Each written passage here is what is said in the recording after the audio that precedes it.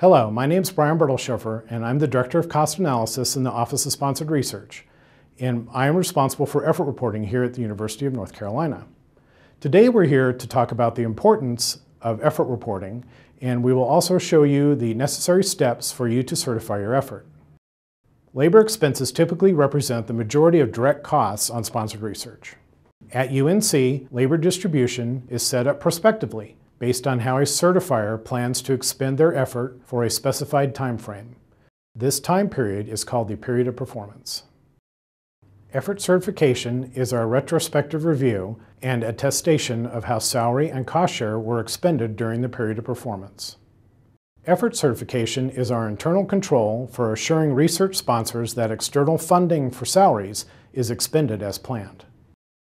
Reviewing salary charges on an effort statement as part of the certification process gives all certifiers an opportunity to reconcile prospective labor distributions with actual expended effort, understanding that due to extenuating circumstances, changes are possible.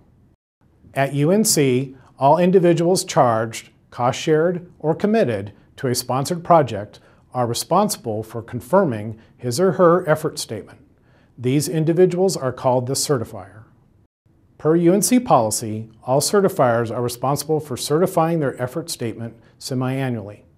Now we will walk you through a quick demonstration of the process. To access the eCert application, certifiers must enter their onion and password.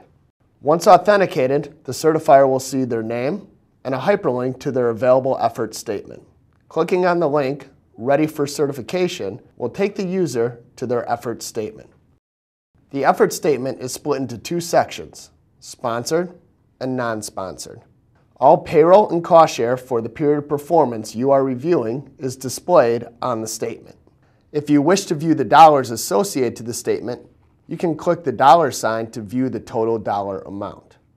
Review the effort statement and ensure that all project IDs listed are accurate. If needed, update the certified effort percentage listed on the statement to reflect a reasonable estimate of how you expended your time. If you have a question, please click on the Get Help button to contact your effort coordinator.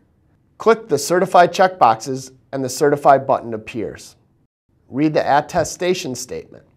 Select I agree. Your effort certification is now complete.